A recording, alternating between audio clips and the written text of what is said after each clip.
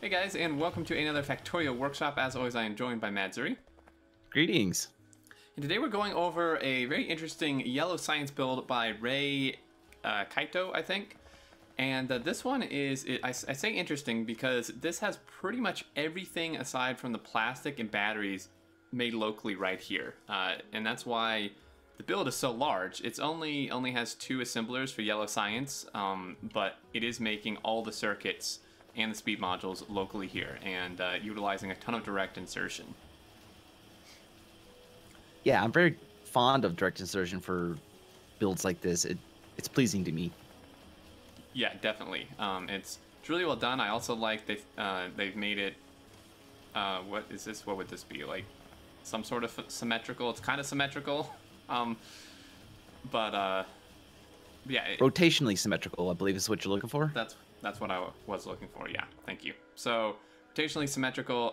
We have our inputs, copper and iron on the sides, and then sulfuric acid on the pipes as well. And then the batteries and plastic are brought in via bot. Like I said, they're not made locally.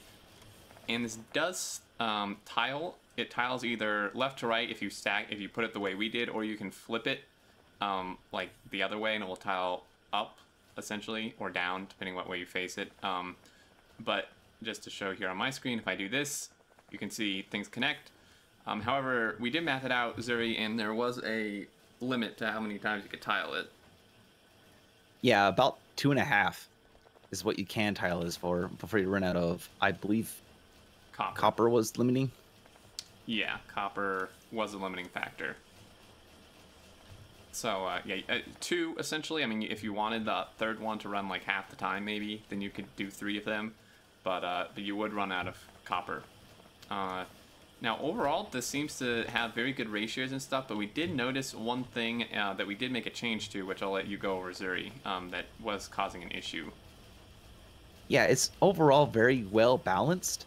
The only problem was, for some reason, the blue circuits were outputting to provider chests as well, but it was perfectly balanced without those. We removed them, and it would, again, pretty close to being balanced. It's not quite.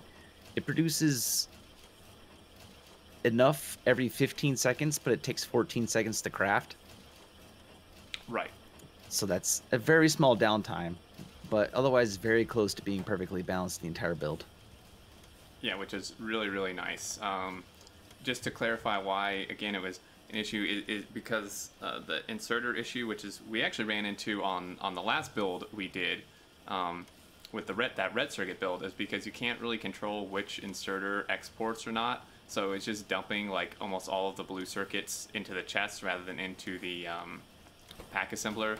And also, I mean, like Siri said, for some reason it was this way. I'm not really sure why, because I mean, you wouldn't want these to be like your only supply for blue circuits to the network, since they're supposed to supply these. So that was really the only complaint, and we removed them. But yeah, it's overall really good. It does about, over the last minute or so, it does about 10.5 packs a minute. So if you were to, or maybe 12, it just jumped up a bit. But if you were to tile it, then you could get a decent amount of yellow packs being made. I'm trying to remember how much research uses yellow packs. You might need quite a few of these. Yeah, I mean, there's some that, like all the level 3 module researches take like 300, but that would only take, a couple minutes if you had these stacked out to the 2 or 3, but some of them take like 1,000, a couple of them and stuff, so that would take quite a while if you only had 2 or 3 of these builds. There's a weird timing issue with this kind of build, though, using only tier 2 machines and mostly belts, but also using logistic bots, which is usually much later game than, tier 3 machines and modules. Right, yeah. Yeah, so it is a bit of a mismatch with the different tiers here.